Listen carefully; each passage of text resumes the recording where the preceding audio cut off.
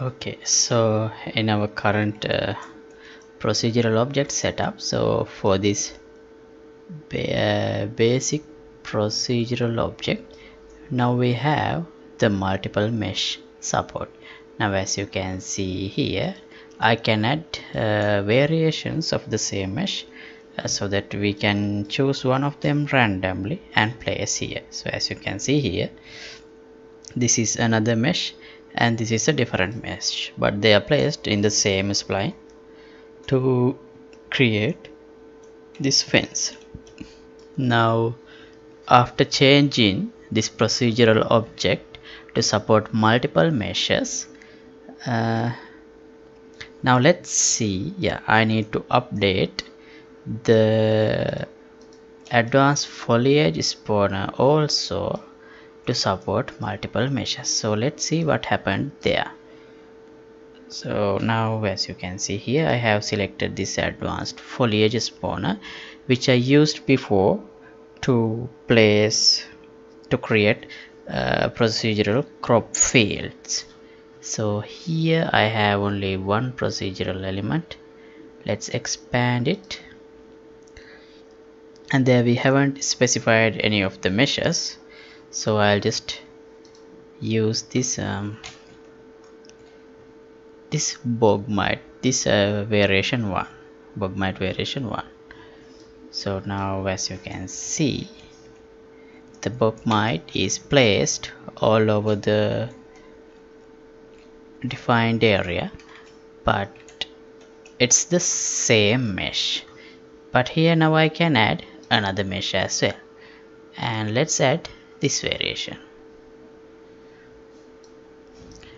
But still you can see this advanced foliage spawner uses only the first static mesh we have defined here. So let's open this and fix it so that it will support both all the meshes, and select one from them randomly to place in each instance, in each place. Okay, so here we have, this comes from the procedural object, so we don't have any issue there.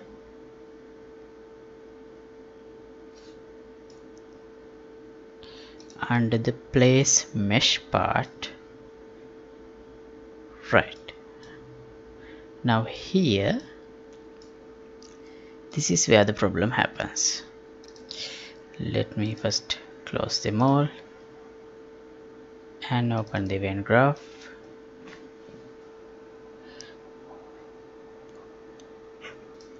So this is simulated mesh placement and this is non-simulated. So when we have customized instance by instance, and that's why when we need this non-simulated part. But for the first part, let's see.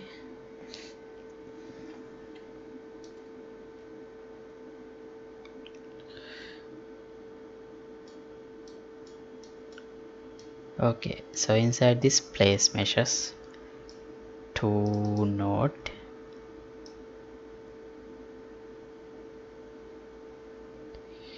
right, now we get only the first element of this HISM array. So we should get the complete array and randomly use one from them. So that's what we should be doing. So let's see how did we do that in the procedural object. Then let's do the same in the advanced foliage spawner.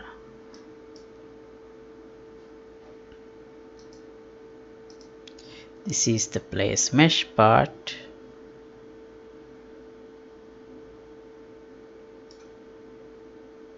No, let me close all and open the event graph. It should be the construction script.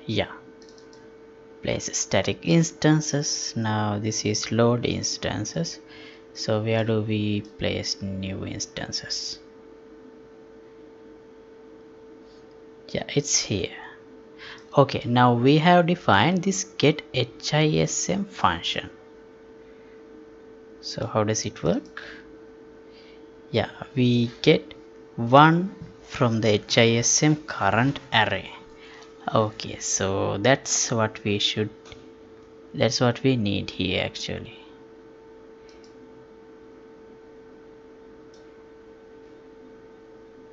So where do we set this HISM current array? Let me check. Right here.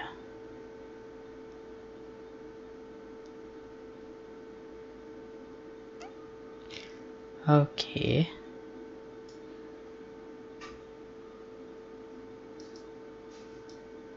Let's do the same here then. Okay, so right here, what's the name of the one? Yeah, HISM current array.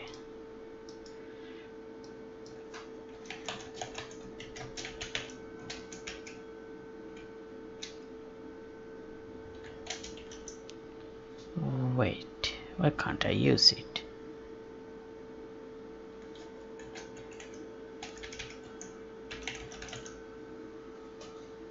Okay, why it's not visible there?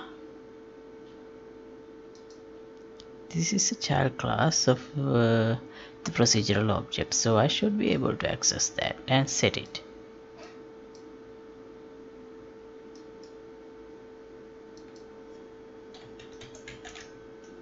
Alright, set HISM current array and set this one.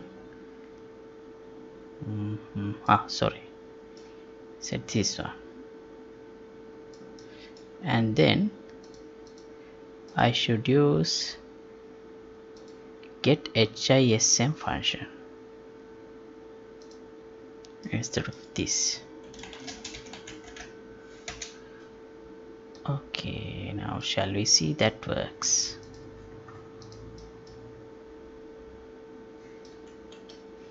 Okay, it is working. So that's why I see that on some places I have this first variation and in some places I have the second variation. So let's add another variation also, this one, and see what happens. Okay, now we have 3 variations. Cool.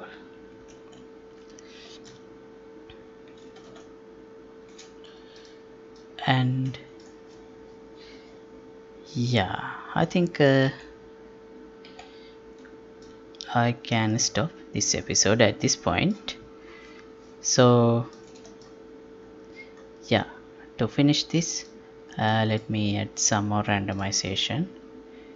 I'll add scale randomization 1 to 1.5 and rotation variation I'll add 360 here. Now we will have different rotations and also rotation offset variation also. For x and y I'll add 200 where it seems too much, therefore let's say 20. Oh, that seems natural.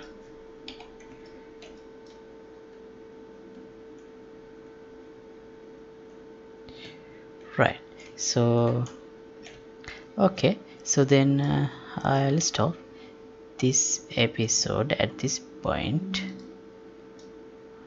Why does it feel too dark?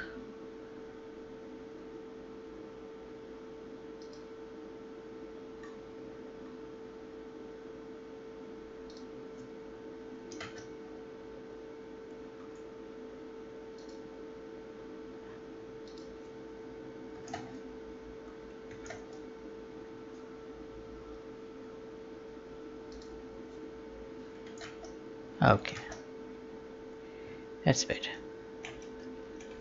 Right, so yeah, so this is the end of this episode, and In the next episode I'll show you. So we had a feature previously when we had only one mesh for this procedural object. We had a feature to using blueprint utilities we could start customizing each separate instance of this instanced static meshes. So but that part is broken after introducing multiple meshes for the procedural object. So I'm going to restore that function in the next episode. And yeah, thank you for watching. See you in the next episode. And yeah, if you like to support my work, you can get the membership of my Patreon club. Link would be in the description below. And I'll soon release an updated version of this procedural object system through the Patreon page, and you can download it there. So yeah, see you in the next episode. Goodbye.